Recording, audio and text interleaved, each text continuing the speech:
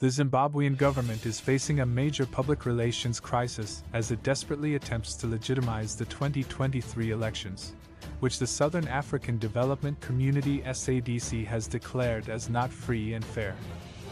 The government's efforts to spruce up Harare and host the 44th Ordinary SADC Summit of Heads of State are being overshadowed by a wave of arrests targeting tourists, civil society activists, and opposition figures, drawing widespread condemnation.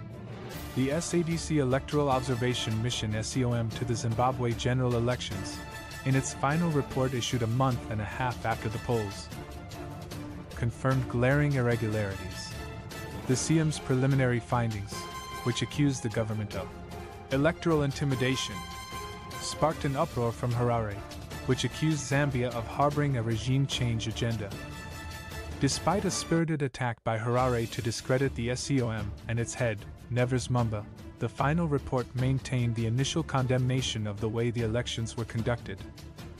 Mumba, a former Zambian vice president, had acknowledged the peaceful and calm nature of the election, but also highlighted shortcomings in adherence to the Zimbabwean constitution, Electoral Act, and SADC principles and guidelines governing democratic elections. The government's actions, however, go beyond the elections. Czech national Lucas Slavic and Ugandan Tom Sakamwa, tourists traveling together, were arrested on August 1st in Masvingo province, about 300 kilometers southeast of Harare. Their arrest sparked international outrage. Slavic was charged with spreading falsehoods through a recorded video, in which he described Zimbabwe's dire economic situation, including long power and water cuts.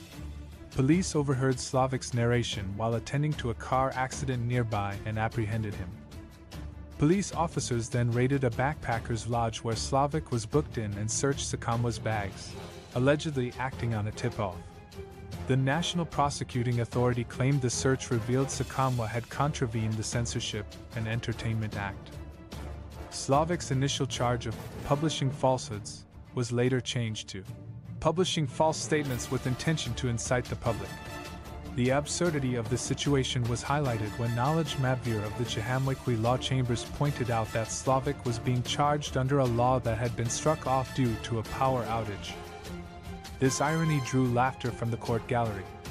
Mavir also argued that the existence of power and water cuts in Masvingo was a fact, not a falsehood.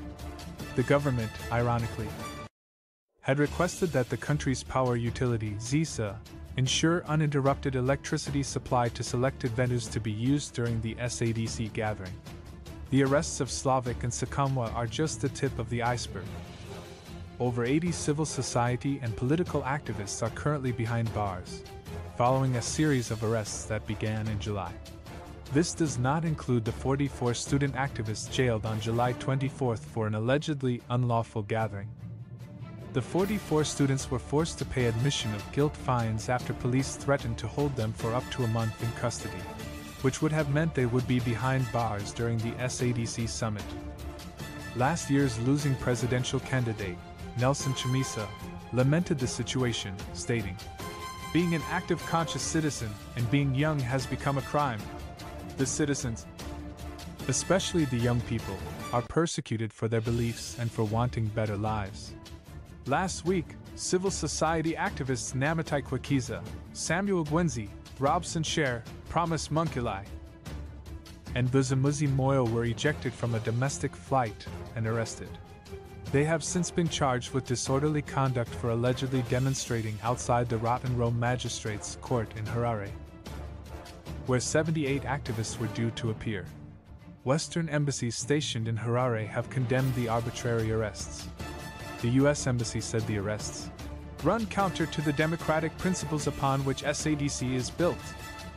The heads of mission of European Union countries stationed in Zimbabwe expressed deep concern and urged authorities to uphold fundamental freedoms in line with the Zimbabwe Constitution and international human rights obligations, including on arrest, detention, and legal proceedings.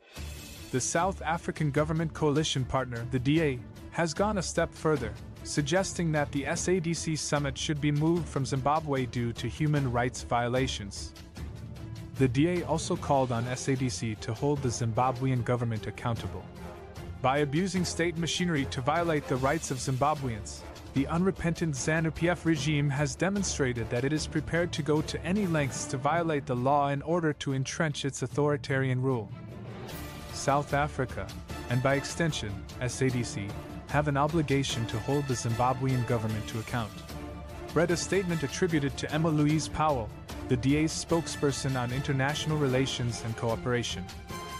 Addressing a public lecture at Rhodes University in Makanda, EFF leader Julius Malema urged young people in Zimbabwe to come together to bring an end to the country's woes.